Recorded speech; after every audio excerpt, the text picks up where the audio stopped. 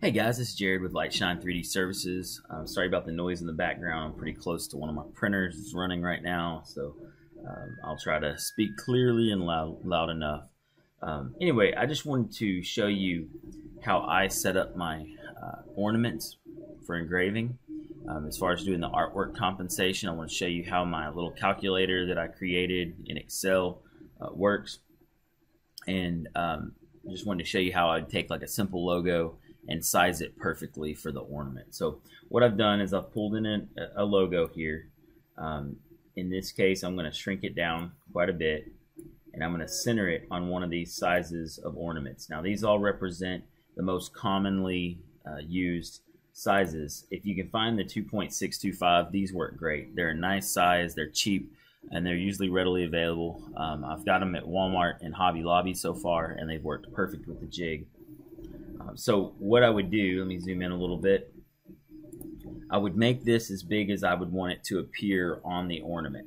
So all you're thinking right now is just visually how you want it to appear.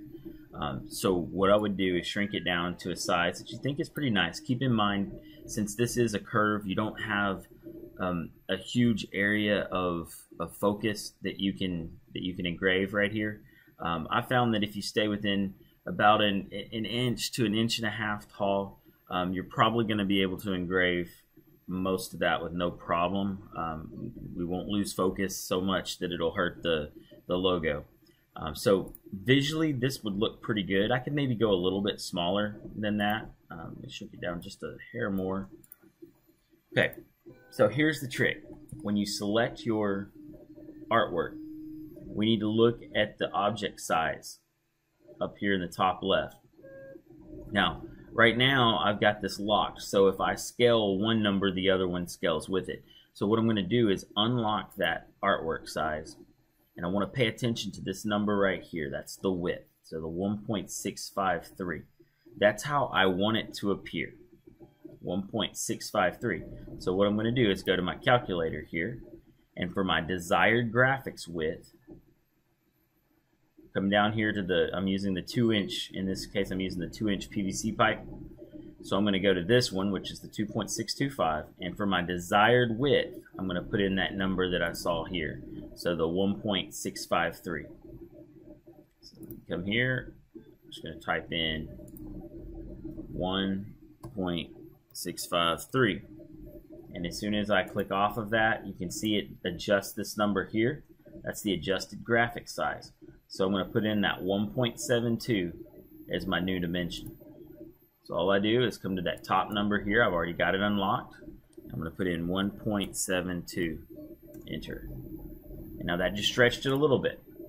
Now the smaller ornament sizes that you go, the more that it will either stretch it or shrink it, depending on its relationship to the size of the ornament compared to the jig itself.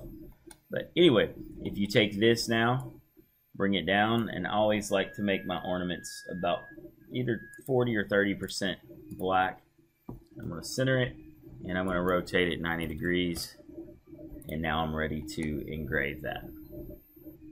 And if I was to actually measure the distance on the engraved ornament from the edge of the graphic to the edge of the graphic, it's going to come out exactly to the number that I desired it to be, and it's going to look visually correct. It takes care of the scaling and the compensation for you. Hopefully this helps. I'm going to make this template available. My calculator is already available, both on my website and on, I know at least on the Epilogue files from the Epilogue Facebook group. So anyway, if you have any questions, comments, let me know.